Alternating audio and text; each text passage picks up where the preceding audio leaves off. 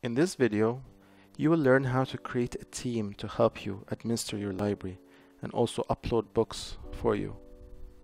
Now, under the Manage tab, with hosted libraries selected, we'll click on Admins in the submenu.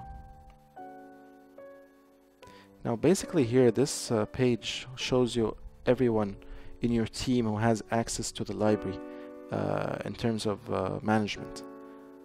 Now, you have two different kinds of permissions. You have an administrator permission and an author permission.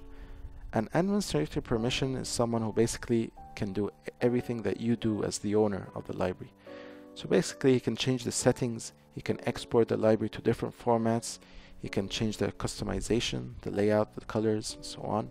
He can add users, create categories, delete books. Basically, he can do everything. The author permission, he's quite limited.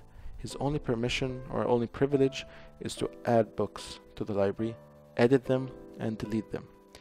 He cannot edit and delete books unless they're the books that he owns and he uploaded.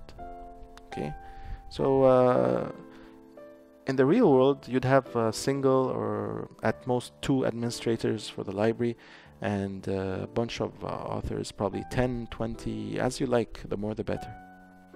Now you can add the administrators or the authors from here, from this page. Now they should sign up for a Kotobee account, free account.